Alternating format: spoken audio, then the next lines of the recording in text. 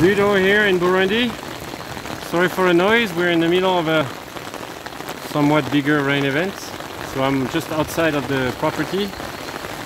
The rain, I'm gonna follow the rain, let's see what happens. So water is going through our little, we can see quite a bit of speed here and much slower here, so that's a good thing. And now we added a big stump so kids cannot fall in it. And then this drain here into our first terrace, which we are building now. And now the rain just happened. We are just about to plant the third bamboo, like you can see in this hole. But the rain just arrived. And it's still going down. So far it's going good. Water is disappearing in here. And now we're building the second one. The walls are going to be the height of this string, the white string here. And we'll see with this rain event, we'll see if water goes over the first wall. That's going to be in a few minutes if that happens. On the other side, we have a lot of water going down from the roof.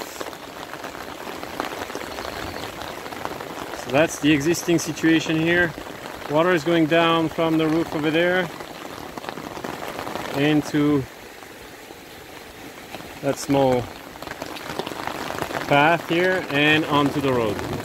What we're gonna do, we're gonna change this and we're gonna make this area higher over there, lower here. This is gonna be catching the water and going into what we started to dig here. It's gonna be a very large circle planted with, I think, 4 clumps of bananas, very tall bananas, with a big tree in the middle. Those are the stakes for the tree in the middle, right there. And this is gonna come out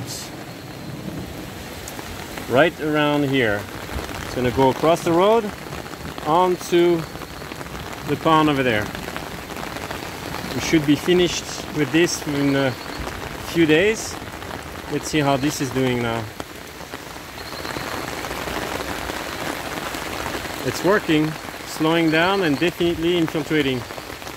And all this water is not on the road anymore, so this is great. We'll have to repeat this action of diverting, slowing down, infiltrating, stopping if we can with the walls, and we'll get a lot of water in the ground, and then we can plant a lot of things. Until next time, see you guys.